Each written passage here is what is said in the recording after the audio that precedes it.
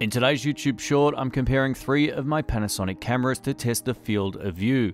We're shooting in 4K 8-bit on the Panasonic G85 at the top, and as you can see, it's got a far more cropped in image than the GH5 in the center.